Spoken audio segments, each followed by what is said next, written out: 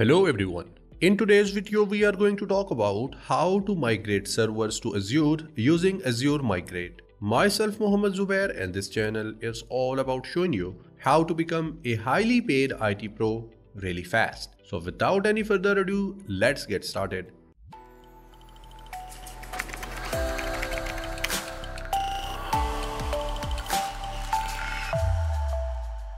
Well, for the sake of this video, I'll show you that how you can migrate your SQL server and the databases in it to your Azure with the help of Azure services. And by services, I mean Azure Migrate and Azure SQL, because both of these services will be needed in order to migrate our databases and servers of SQL to our Azure. So first of all, this is my dashboard of my Azure, and first service that I'm going to use is Azure SQL.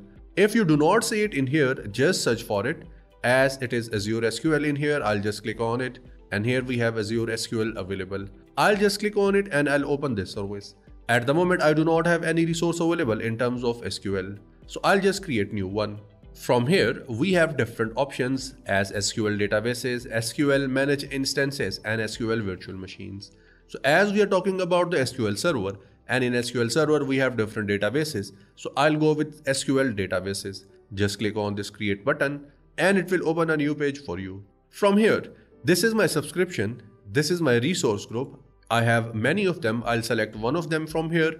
Then I have my database details. First of all, I have to write my database name. You can name it anything. I'll go for Zubair123. Then here we have a server. At the moment, I do not have any server available.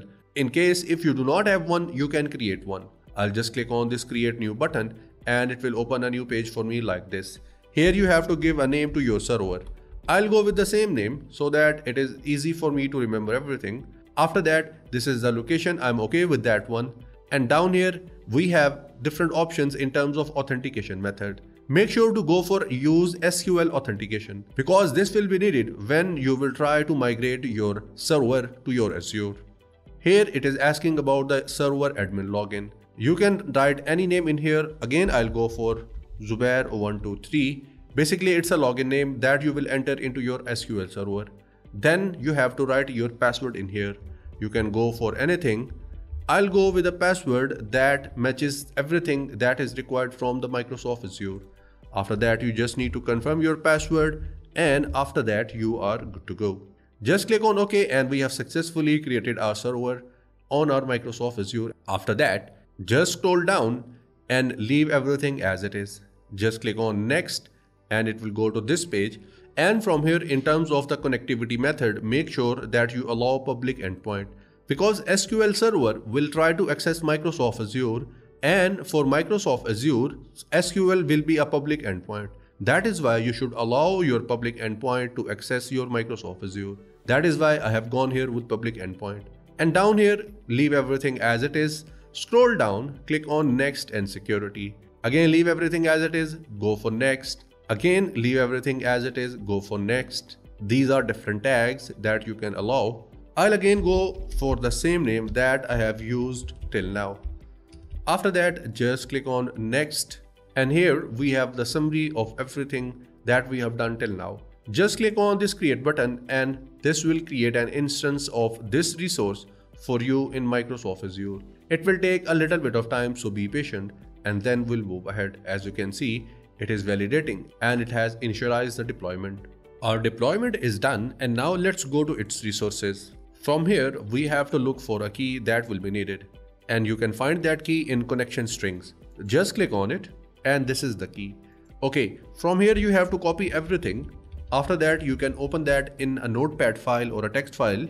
So I'll just search for notepad in my system. Here it is. I'll just paste that in here. And from here, we need a particular part of this key. And that starts from TCP and it ends at .NET. So just copy this one because we need this particular part. Before we move ahead, there is one more thing that we should discuss. And that is, let me open my SQL.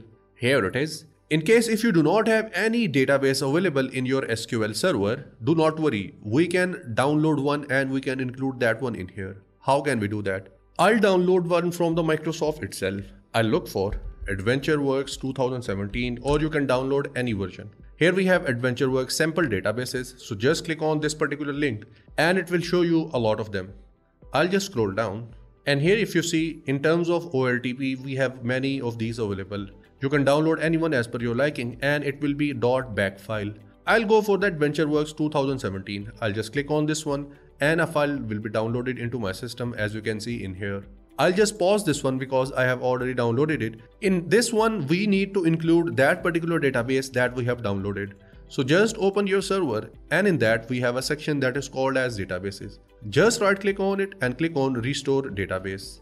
From here click on device and from here click on this 3-dot menu button and click on add button. And now go to the directory where you have your .back file downloaded. This is my file here. I'll just copy this particular address and I'll paste that in here. After that I'll click on OK and here I have my file. I'll just double click on it. I'll just click on OK. And after that, make sure to check this option that says restore. Just click on OK and this file will be added into our system as a database, as it says database AdventureWorks 2017 restored successfully. So I'll just click on OK and let's open this one and let's see if we have any data in here. Let's open its different tables and yes, we do have all the data available with our AdventureWorks 2017. Now this is the one that I want to migrate onto my Microsoft Azure. So just right click on it, go to its task and here you will see an option that says deploy database to Microsoft Azure SQL database. Just click on it. From here click on next.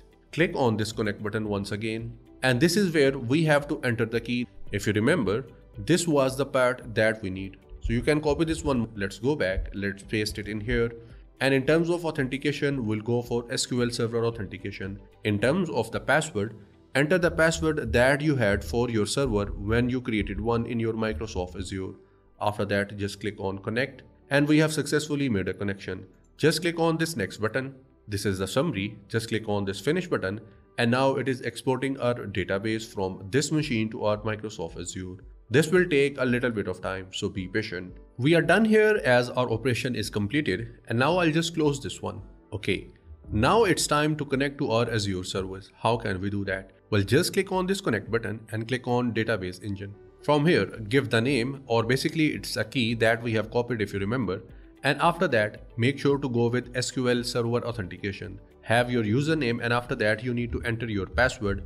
After that, just click on this connect button and your connection will be established. Now you can see we have a service available in here that we created onto our Microsoft Azure. And in the databases, you will see we have AdventureWorks 2017 available.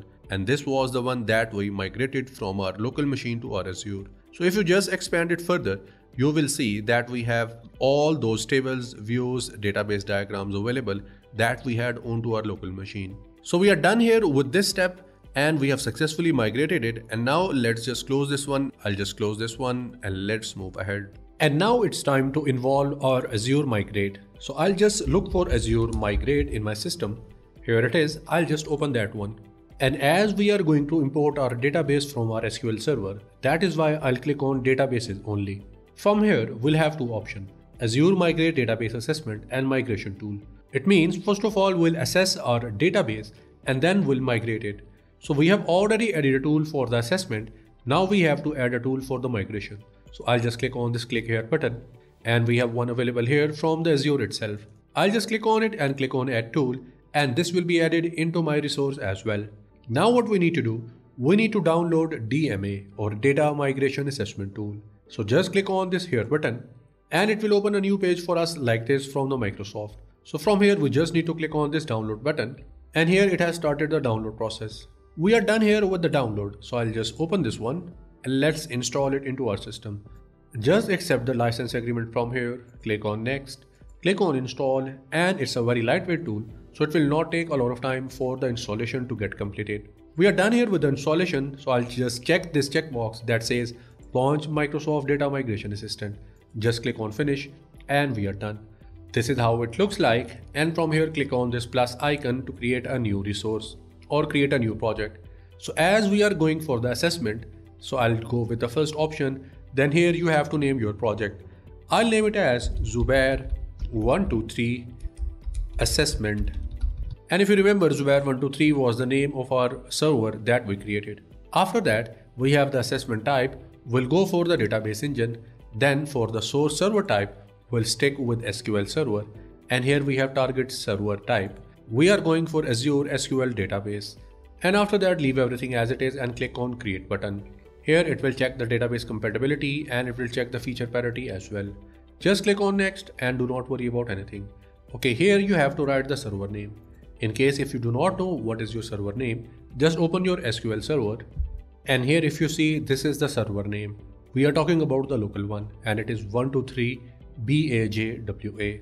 So we'll use this one onto our assessment tool.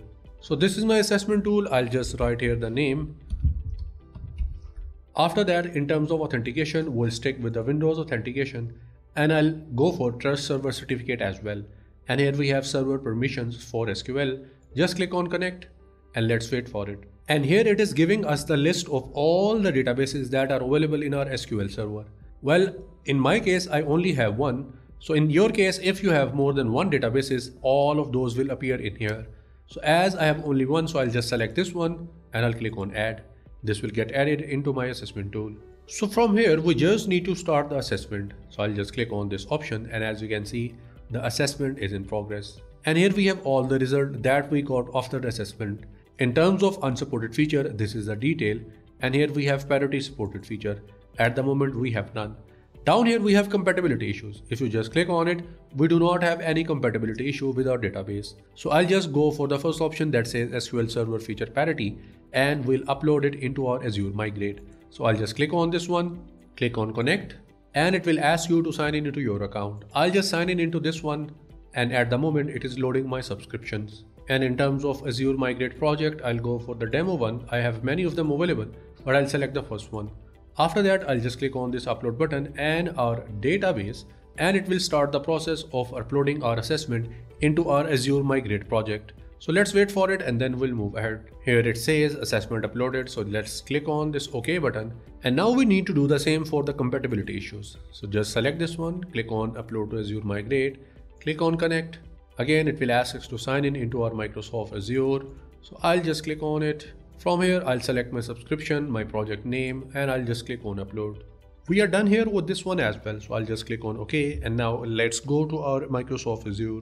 Here we are onto our Azure Migrate. And if I go to my databases, here I do have one available. Earlier, there was nothing. So let's just click on it and let's see what do we have in here.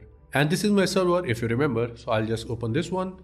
And in that, we'll have a database with the name of AdventureWorks 2017. This is the size and here we have every detail of it. It means we are done with the assessment. And now let's move ahead and let's migrate our server onto our Azure Migrate. This is our assessment tool and this time let's click on new. And now we are going for migration. You can name your project anything. I'll go for Zubair123 and at the end of it, I'll write here migration.